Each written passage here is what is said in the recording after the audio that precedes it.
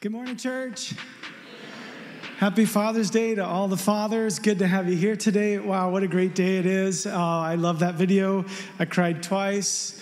And is Tom Beggs here? No. Can I just go on record to say, I want to be Tom Beggs?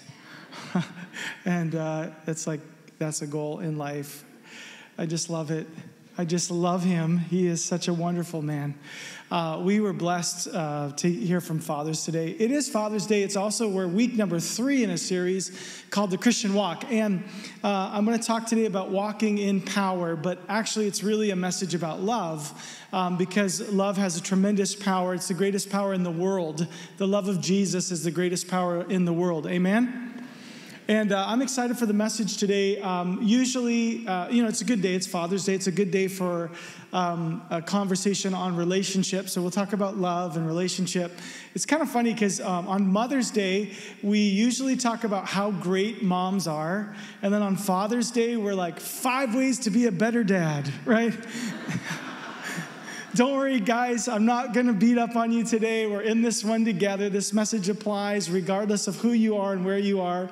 The goal of this message is to access the understanding of the love of Jesus and the unmatched power of that love for ourselves and for others. Are you ready for that? Somebody is. Okay, listen, I want to encourage you. This is a take notes kind of message. And so if you're a note taker, this is your message. If you're not a note taker, you might want to jump on the app, the GT Victoria app, because in there, there is a kind of a sketch of notes. You can fill stuff in. But I want to encourage you, this is a message that kind of needs to grow on you.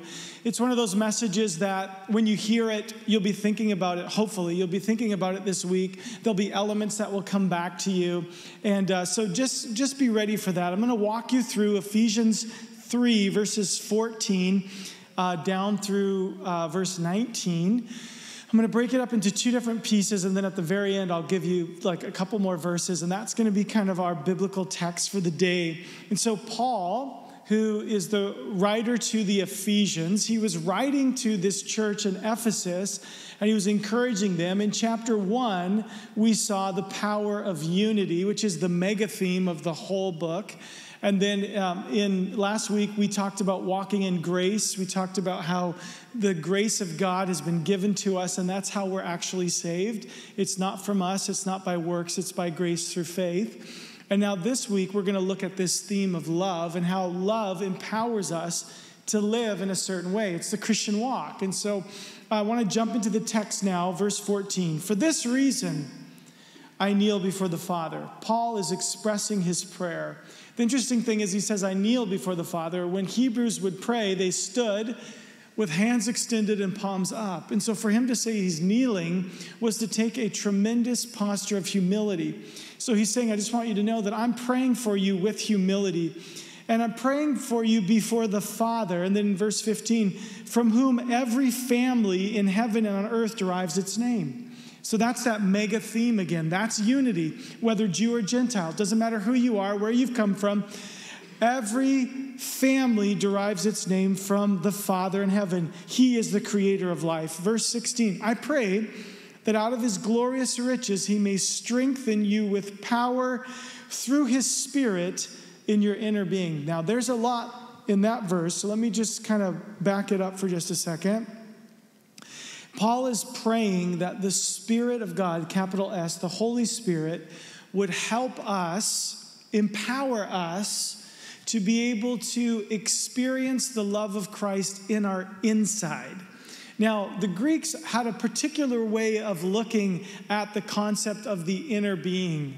The inner being really made up 3 different things in the mind of the Greek. When this was written in Greek, and it was written to a Greek audience in Ephesus. Now, understand this. What Paul's referring to is the reason, the conscience, and the will. And so it's about 3 different elements. It's about knowing, it's about believing, and it's about doing. And so when Paul introduces this idea, he's basically saying that you would know and you would believe and you would do the work of the Spirit in the inner man. And then he says, so that Christ can dwell in your hearts. So in other words, the Spirit has to do something in the will, in the reason, and in the conscience in order for Christ to truly dwell in the hearts. And this word dwell that's used here, it's a Greek word, and this Greek word, it denotes the idea of permanent residence versus temporary housing. So in other words, when the Spirit gets involved in your life, Christ comes and dwells in you, and that's a permanent thing. That's a permanent residence, and that's what he's praying. I pray that this permanent dwelling of Christ would be found in you, that the power of the Spirit would allow this to take place. And then he goes on, and this really is the chunk that we're going to dissect together. It's the second half of verse 17. He says, and I pray that you, being rooted and established in love, may have power together with all the Lord's holy people to grasp how wide and how long and how high and how deep is the love of Christ, and to know this love that surpasses knowledge, that you may be filled to the measure of all the fullness of God. Pray with me, won't you? Lord, we thank you for your word. We thank you that it is so alive. And Lord, even as we look at this text together today, we know, Holy Spirit, that we need you to bring illumination to the word. We need you to help us understand what it is that we're actually seeing here. Lord, I thank you for the insights of the Apostle Paul, and I pray, Lord, that we would receive insight today, that we would understand that as Christians, we're called to walk in the power of love, and that you would lead us now as we look at this passage together in Jesus' name. Amen. Amen. Remember, our goal today is to access the unmatched power of the love of Jesus and use it for ourselves and for others. And so what Paul is actually saying in that last little passage that I just read to you is that his prayer is that we would know what love is. We would learn what love is, and that we would learn how to love our brothers and our sisters in Christ and those beyond the family of God, and that we would be filled with the fullness of God, because why? God is love. So it really roots the whole concept in love and the power of love. I want to talk about that today. Paul prayed this because this doesn't just naturally happen. If it naturally happened, why would he pray for it? He's praying, God, do something supernatural here. And when we read a verse like this, how high, how long, how deep, how wide is the love of Jesus? We go, yes, Lord, send the love. He loves us. Oh, right? That's why Luke sings, not me. And we would say, yes, I want that. But it doesn't naturally happen. It's not something we just thank God for. It's something that we engage with. And so when we talk about love, we're back to the idea that love is a verb. Love is an action word. Love requires something of us. And if we're going to love well the world around us, something will be demanded of us. And that's why Paul prays, that you could just figure this out. If you could figure out how to have this kind of love, if the Spirit could work in you so that Christ could dwell, and you'd understand Christ's love, how big it really is, then you could love others in such a tremendous way and live in that love. And so I want to give you 4 thoughts based on what Paul says here that I believe will help you understand, begin to unpack the idea of this kind of love. The first one is this: love takes time. Love takes time. I like that Paul says being rooted and established in love. You know, it kind of gives you this idea of the garden. And although we haven't had much of a summer, we did have a little bit of a spring. And who planted flowers or plants or anything like that this spring? Anybody? I see a couple of hands. This is not an indictment. You're not in trouble. Did anybody plant anything? Yeah, we did. We certainly planted things. And when you plant them, you know, you can put a seed in the ground, but who has time for that, right? So we get the plants. We plant plants, right? Yeah, did you know they come from seeds? I know it's hard to believe, but I mean, they're at the store. They're already there. Why would you buy a seed when you can buy the plant, right? Anyway, so you take the plant, you stick it in the ground, and your hope is that it roots, right? That it starts to be established, that the roots grow in deep, that it actually takes root. That's the hope. And so Paul gives us this analogy. Man, I'm just hoping, I'm praying that you'll be rooted and you'll be established in love. Love is the container of this whole thing. Love is what holds this whole thing. I want you to, like a plant, dig down deep. Let your roots go down deep. Be established. You know, I have different plants in my garden, and I have a lavender bush. Does anybody have lavender? Lavender devours the world. I don't know what's going on. My lavender is just growing everywhere. I chop it back every year, and it grows. And then I have this sweet, little, precious calla lily. It doesn't grow for anything. I do not know what's going on with it. It's like beside the lavender, and the lavender is eating it. And I'm always cutting the lavender back, and it has these sweet little 3 little lilies, and that's it. Lisa, we planted that thing like 10 years ago or more. That's pretty sad. But what it says to me is that things get rooted and established at different rates, right?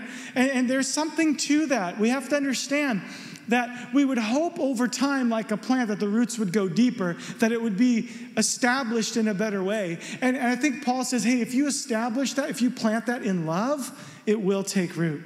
But you know what I've discovered is that plants become more and more rooted as they mature. And you know what else? People aren't necessarily the same.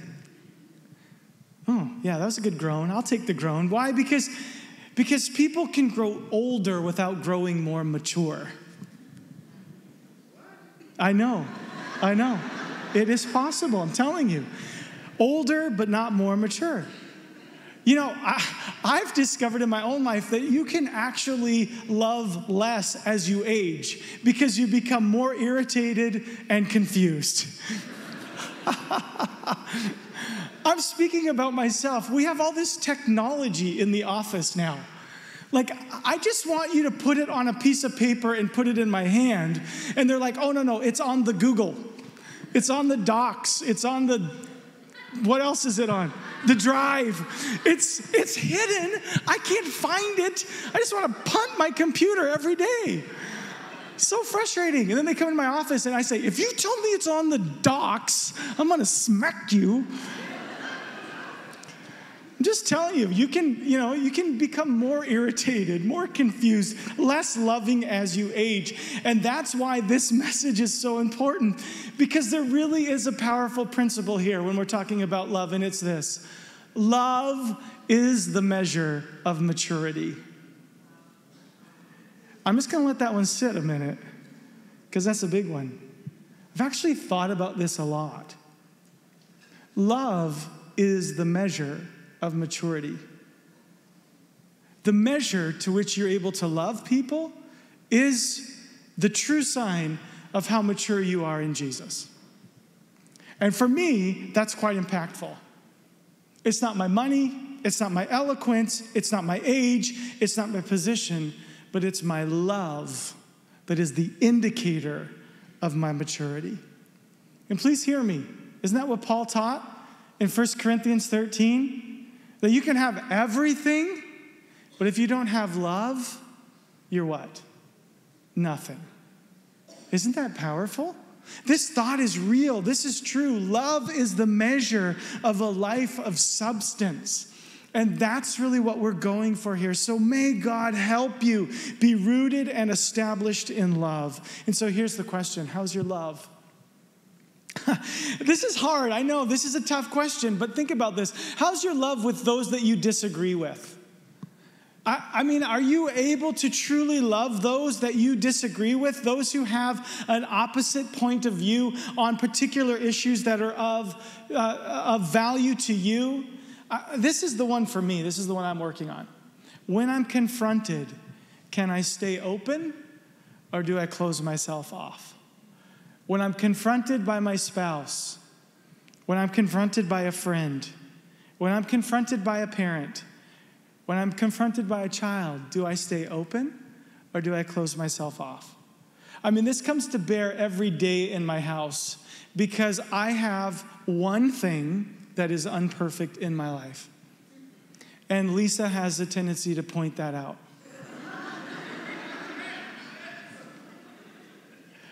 She thinks there's two, but I'm certain there's only one. And the point that I'm making is I'm actually going through that process. I'm trying to learn this, and I'm like, can I stay open when this conversation happens again, right? Can I stay open? Because love is the measure of maturity, and this is a person that I love, and this is a person that I know loves me as well. How do I stay open in this conversation? And to me, this is the measure of maturity. This is how I'm learning the substance of life in my love. How about your enemies? Can you say that you're able to love those that truly would love to see you fail? See, these are confronting and difficult questions to answer, and I bring these tensions to the surface because I want us to wrestle with them, and the reason why is because many of us would hear that Pastor Andy's preaching a message on love, and we would determine that this is a great time to take our Sunday nap because we already know about love, and it's good. He loves us, oh how. But there's something more for us here. Paul says, being rooted and established in love. And you know what that means? That means that your roots are growing past the topsoil, in through the rock, finding a way to be deeply established. It's hard work, and that's why Paul prayed for us. He prayed it because it's not easy and it's not natural. It's difficult to be rooted and established in love, but it is the measure of Christian maturity. And so, Lord, help us. Thank God that Paul prayed it for us. Second thing I'll tell you is that love takes others. You know, it's really easy to love yourself all by yourself. It's hard to love when there's other people around, isn't it? It's more difficult, much more difficult to love when there's other people involved. And so as Paul continues praying for us, he says it this way, that you would experience power together with all the Lord's holy people. He's talking about the church, that you would experience power together with the church to love, because love takes other people. Oh, I've been so challenged by a book that was written in 1923 by a man named Martin Buber, and it's called I and Thou. And he talks about two types of human relationships that we can have. We can have an I and it relationship with people, or an I and thou relationship with people. The book is a hard read, but I'll give you the gist of it. Basically, when Martin Buber was a younger man, he's a religious leader, and he was called upon at many times to care for people. But he really loved God and really loved being with God and loved to draw away from people like Jesus did to be with God. But the problem is he would have a difficult time re-engaging. And when he re-engaged with people, he just wanted to return to his time with God. And so one time, Martin Buber had just come from a time of real wonder and glory in God's presence, and he returned to his office to find a young man sitting there. He hears this young man, the young man sharing. He's listening, he's giving advice, he's giving direction, but really all he can think about is, I really want this to end so that I can go back to my time with God. And the story goes on, because Martin Buber writes the book based on what happens to that young man, because that young man gets up, leaves his office, and within a short time had committed suicide. This so struck Martin Buber. He said, I can be so close to God and so far from people. And Paul says, I want you to understand that part of this rooting is having power together with all the Lord's people. There are people around you for a reason. I can have an I and it relationship to other people, or I can have an I and thou relationship. Let me explain what Martin Buber meant. In the I-it relationship, we actually objectify others. And when we see people, we see them, but yet we're distracted and we're preoccupied. We can view others as a means to an end. You have something I need. You are a commodity that I need. Or we view others as though we're interacting with them, but we're actually just waiting for the next moment to say what matters to us instead of listening. We're just speaking. There's a monologue, not a dialogue. When I'm in an I-it relationship, I grow irritable, I'm judgmental, I'm closed, I'm unwilling to learn or change, and I lack vulnerability. But in the I-thou relationship, I humanize everyone. Every person that I come in contact with, I put the intrinsic value of someone being made in the image of God. And when I look at them, when I sit with them, I see people and I look at them and I'm fully attentive upon them because they matter and they're important. I see others as a gift to me and I'm ready to learn at any moment in any relationship. I'm curious. I'm accepting. I'm non-judgmental. I'm open. And I'm ready.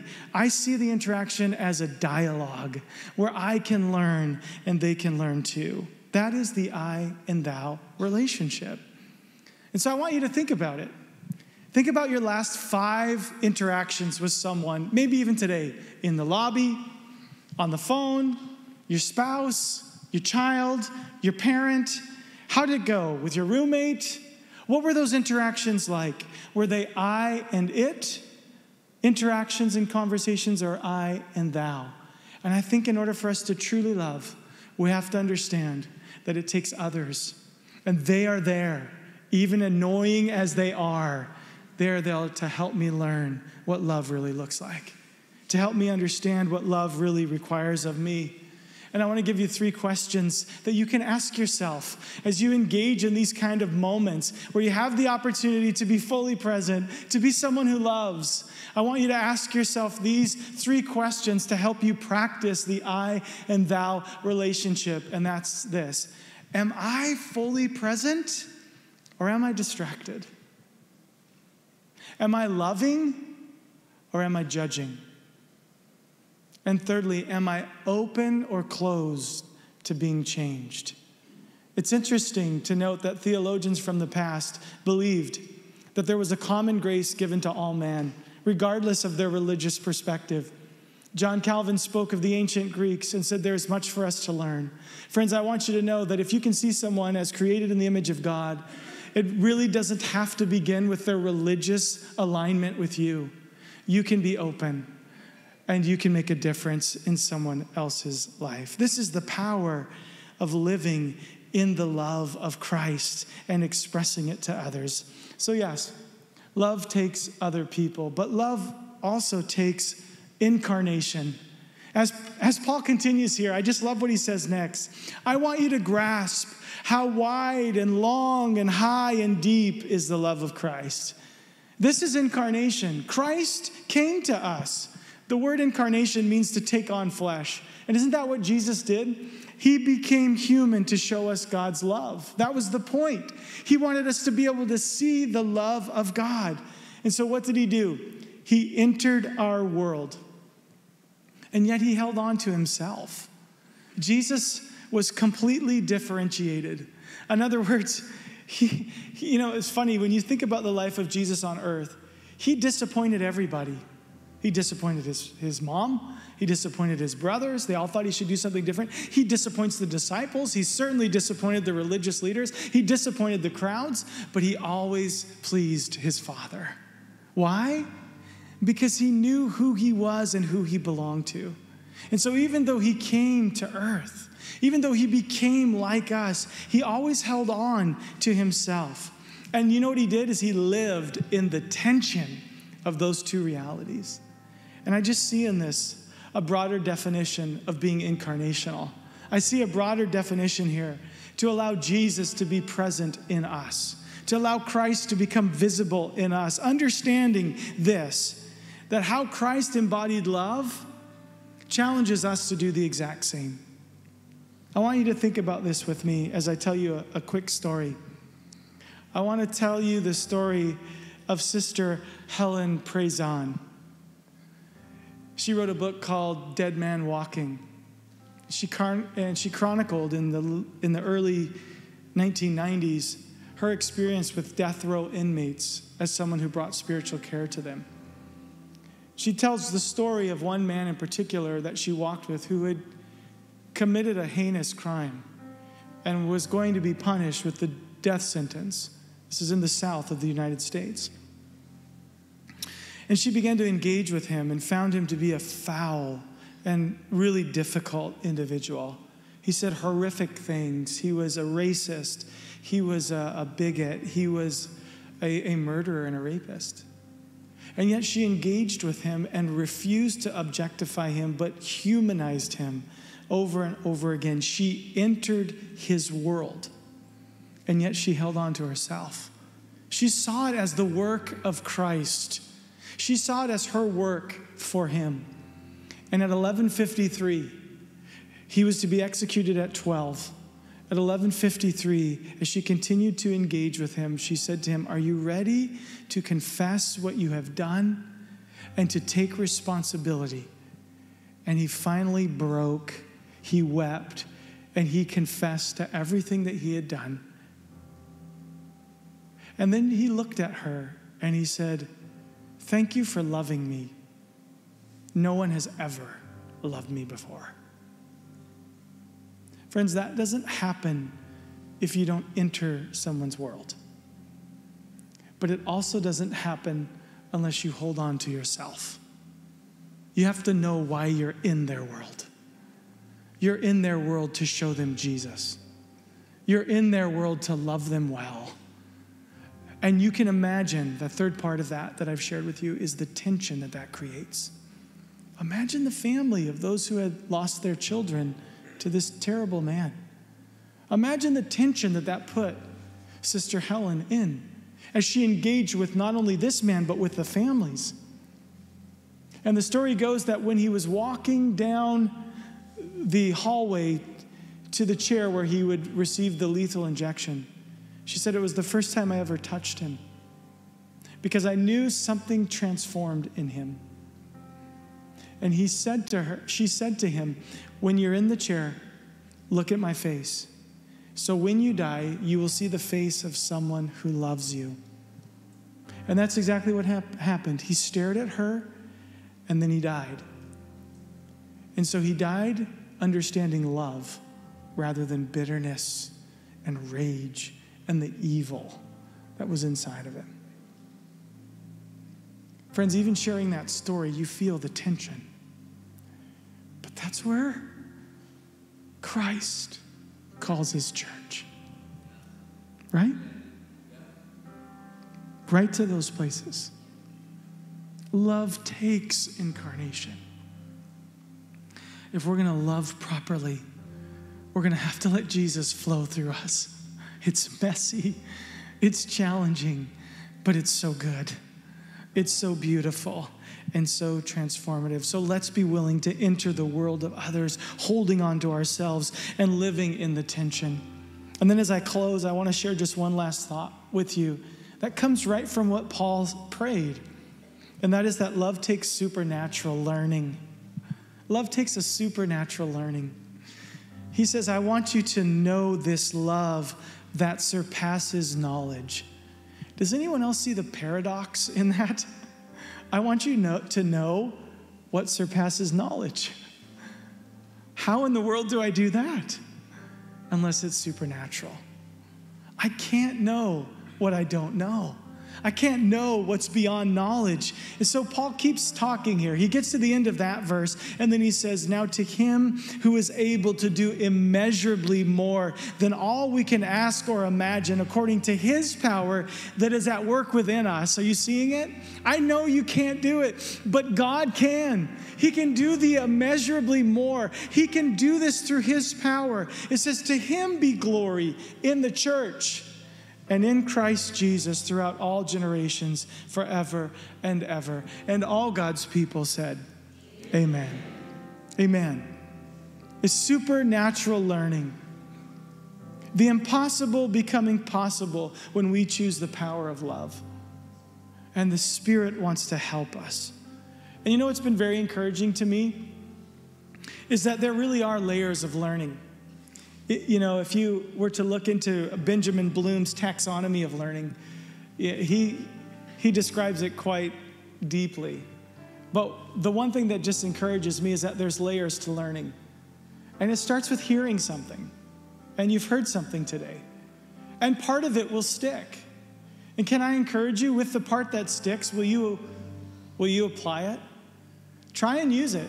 You can't remember everything that was said, and if you took notes, that might help you a little bit. But the truth is, the way learning works is we remember something, we think about it, then we try it, then we evaluate it, then we try it again, and eventually it actually just becomes a part of us.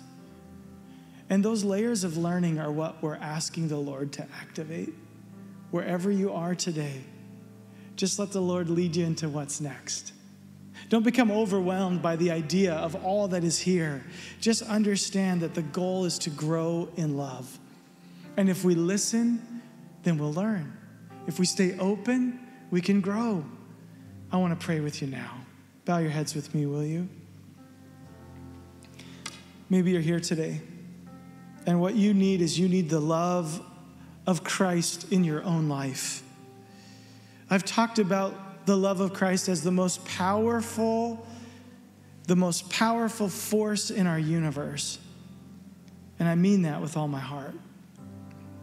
It was that powerful love that allowed Jesus Christ to hang in the tension, if you will, between heaven and earth on a cross, because he loves us. That powerful love transformed the world, and it can transform your life as well. If you don't know the love of Christ, if you've never experienced the embrace of Jesus, I want to encourage you, open your life to him. Just simply say, Jesus, come into my life. Come and dwell with me. Come and dwell in me. Take, as this verse said, that permanent residence in me. You can do that right now. For others of us, I think we're facing the challenge of needing a supernatural capacity to learn and to live this kind of love. And I believe the Spirit can begin that work right now as we pray. Then I also believe that there are people here who are dealing with a person that seems impossible to love. And I believe that God wants to help you.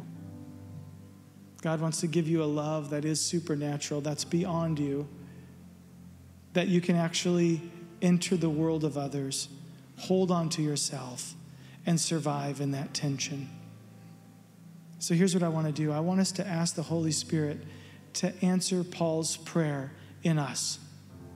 Because he wrote this to the Ephesians, but he wrote it to the church, and he writes it to you and to me.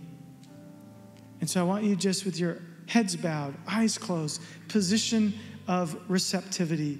Let me now read those verses that we've been studying together today back over you, but as they were intended now, not as a theological exercise, but as a prayer for you. And receive it all as I pray. I pray that out of his glorious riches, he may strengthen you with power through his Spirit in your inner being, so that Christ may dwell in your hearts through faith. And I pray that you, being rooted and established in love, may have power together with all the Lord's holy people to grasp how wide and how long and how high and how deep is the love of Christ, and to know this love that surpasses knowledge, that you may be filled to the measure of all the fullness of God. Now to him who is able to do immeasurably more than all we can ask or imagine, according to his power that is at work within us, to him be glory in the church and in Christ Jesus through all generations, forever and ever. And all of us say together, amen. Amen.